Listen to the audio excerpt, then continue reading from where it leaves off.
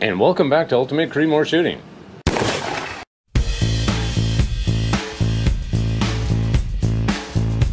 Today we're going to be taking a look at and reviewing the Henry 30-30 lever action Golden Boy rifle. Now, Henry Rifles has taken their inspiration from the original 1860s era rifle by adopting into their design a removable tube magazine. It's got a 20-inch barrel that's blue round steel, and it's got a twist rate of 112. It's got an overall length of 38.3 inches, and it weighs in at 7.5 pounds, and it's got a polished brass receiver. It's got a semi-buckhorn with a diamond insert rear sight, which is fully adjustable, and a front sight that's a .062 ivory bead. It is scopeability. It's got drilled and tapped holes on top, and it takes a Weaver 63B mount. It's an American walnut carved and checkered stock, which is beautifully engraved on the forestock and the buttstock itself. It's got a butt plate made of solid brass, and it's got a length of pull of 14 inches. And it also has safety transfer bar. Now, these guns are great for large game hunting like deer, elk,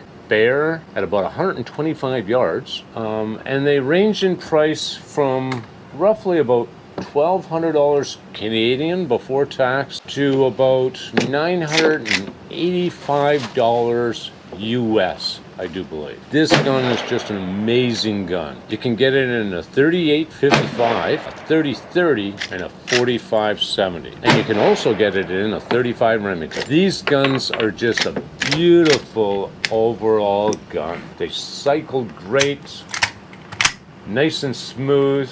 I've owned a Winchester rifle before. The one thing I didn't like about the Winchester lever action rifles was they're a top eject across the top here, whereas the Henry rifles are more like a side eject, which is very beautiful. It doesn't come back and hit you in the face at all.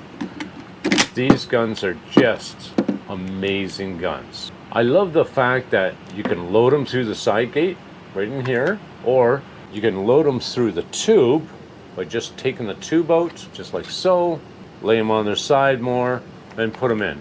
I use Hornady Lever Evolution ammunition on this gun because of the polymer tip, which is about one of the safest ammos to use with these kind of guns. That way, if you do load through the tube port itself and you load on a bit of an angle, being a polymer tube, it's not going to strike into the primer and set off all the ammunition in the tube. Unlike the old rounds, like the rimfire rounds they used to make for these guns. Now, these guns were started back up in 1996, I do believe. They're still a very small company, but they do make amazing guns. I love this gun so much that I went out and bought two of them. I keep one for shooting with a scope on it, and then the other one I keep just like this one, whereas I just use the iron sights. I was shooting this thing out today. I haven't shot it in a little bit. It was a little stiff, so I had to clean it up, but I was hitting on target with iron sights with no adjustment at 100 yards, and that was a 12-inch target. So I take that any day of the week. I just love these guns.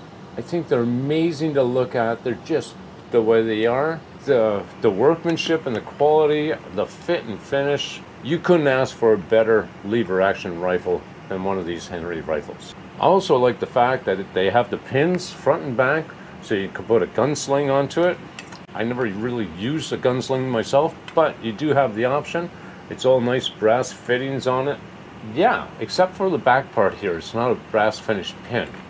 I don't know why they didn't do that, but I'm not too concerned about it. For a $1,200 gun as a Henry rifle, especially one of these Golden Boys, I think that's amazing in price. I wouldn't ask for anything more. But what I do love about this, Henry rifles guaranteed and have a warranty for life on them. I don't know too many other lever action rifles that actually do that.